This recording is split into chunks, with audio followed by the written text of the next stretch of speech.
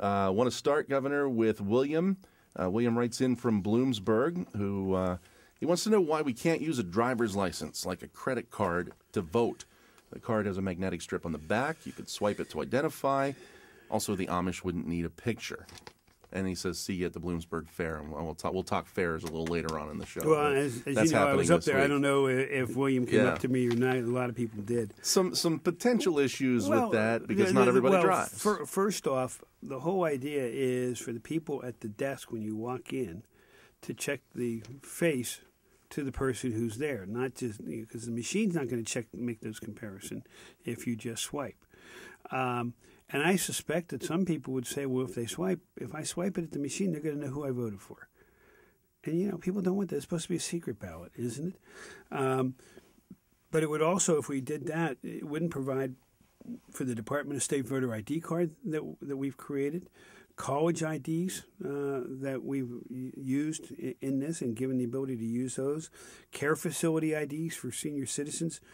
If you have an ID from the federal government, some valid form of ID, military IDs, U.S. passport, it wouldn't account for that. So while on an initial look is, this kind of makes sense, there's a lot of reasons why this would never get through the legislature. And with the elderly sort of being at the center of the debate on voter ID and their alleged inability to get, when you get to be a certain age, you're not driving anymore and you're not renewing your driver's license. Have you had to tell a parent that they couldn't drive anymore? Not yet. It's not a lot of fun.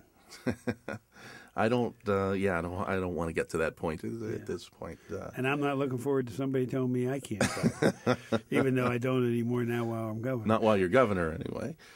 Carol, I've kept my insurance, though. Carol and George write in from Pittsburgh. Governor Corbett, they say you're a breath of fresh air for PA.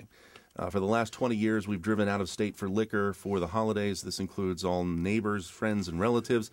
Why isn't it clear to the other millions that Pennsylvania loses yearly by not closing liquor stores and privatizing liquor stores like Trader Joe's, Wholesale Foods? And she says you have her vote in the upcoming election. Next year, I hope she means. Next year. But I wanted to ask about liquor privatization. We talked about those situations, the proposals that didn't go anywhere last June, or that let me correct you. That didn't even come up for a vote. Now that didn't go. Yes, anywhere. It did. Liquor privatization. Liquor privatization has gotten through 2 committees. It came up for a vote in the House. It got out of the House and over to the Senate. Never happened before. And died. So, no, it didn't die. It's still there. They didn't vote it down. But it got caught up in the political wrangling that we saw last June, for sure. Sure it did. But it's still in the queue. Yeah, and it's not. So is it going to get a vote? Well, I believe it'll get a vote. I do believe it'll get a vote at some point in time. This is not an easy thing to do. We're taking one system, beer, that's already privatized, and a second system, liquor and wine, that's not privatized, and trying to get the convenience and the choice for the people of Pennsylvania. I think if you went around and just asked this question to people, what do you view as privatization? Or what do you view as what you want? Most people would probably say beer and wine and grocery stores. Yeah. You agree? Yeah, I do, because as a teenager, I worked in a grocery store, and that's what everyone was looking for, and that was in the 80s. That's exactly right. And they're still looking. Now, they can find beer in some grocery stores, but not all.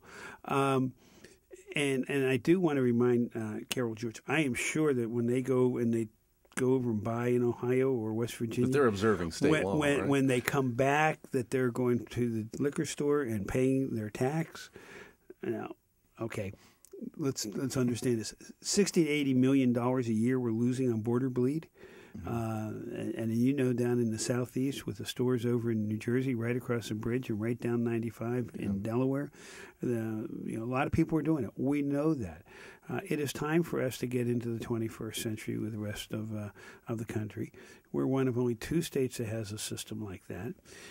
But we have gotten a bill out of the House. Never happened before.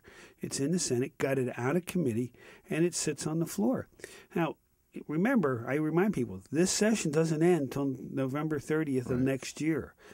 So everybody says, you lost. We didn't lose yet. We're still fighting.